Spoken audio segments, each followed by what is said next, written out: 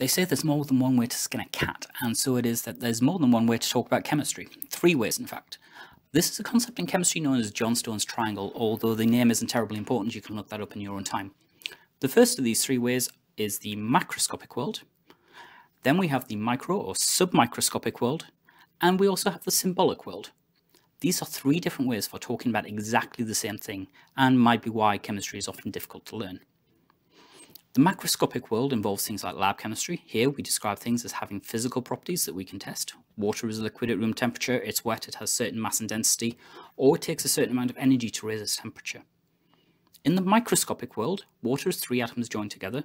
There are 3 nuclei and 10 electrons buzzing around it. This interacts with other water molecules around it, hydrogen bonding through electrostatic interactions. In the symbolic world, we represent water as H2O, or as balls and sticks, or as a Lewis structure. We draw its electrons in a molecular orbital diagram and represent its bonds through lines and dashes, and its charges with pluses and minuses. All of these describe the same thing, but in 3 different ways, and a good chemist needs to be able to jump around them easily. Chemical kinetics, in particular, is a great example.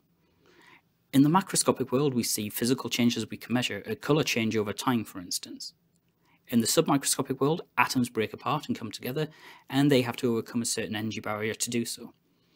In the symbolic world, we represent this with mathematics and equations that help us predict exactly what will happen, generating laws that the molecules seem to follow. But ultimately, we can't escape the fact that this is just 3 ways of describing the exact same thing.